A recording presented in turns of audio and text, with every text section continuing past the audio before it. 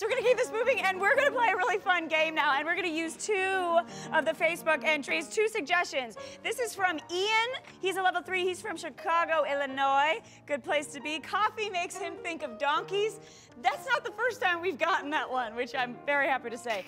His hobbies are sports, and he likes to drink milk with his coffee. And we're also gonna be inspired by Pat. Pat's a level 1 from Geneva, Illinois, close to Batavia. That just happened. Coffee makes Pat think of doing push-ups with 2 fingers. I'd like to see that, Pat. And hobbies are late kung fu fighting. I like the late part. What happens early on, I don't know. And Pat likes to drink coffee with very tiny cups. So what's going to happen in this scene?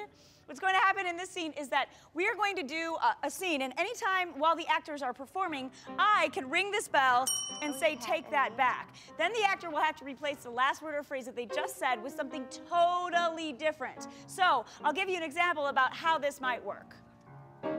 I'm afraid of the dark. Take that back. I'm afraid of bears. Take that back. I live in constant fear of wetting myself in public. Ah! 3 of those are true. Okay, very good. So from Ian and Pat's personal info, we're gonna take a couple of things and be inspired. So from Pat, geez, there's so much here. I'm gonna take doing push-ups and late kung fu fighting. And from Ian, donkeys and milk. So let's say that our location is at the zoo. So these are 2 people at the zoo.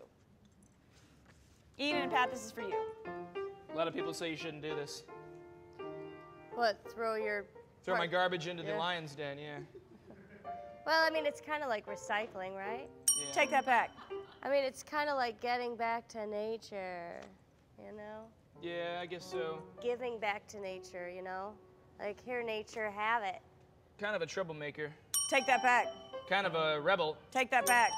Kind of a no-good-nick around here. Take that back. Kind of a rapscallion in these parts. You're an onion, or is that... No. You're a wrapping onion? You'll learn about me. All right. I'm kind of the zoo bad boy. All right. Okay? So I should stick with you, huh? Yeah.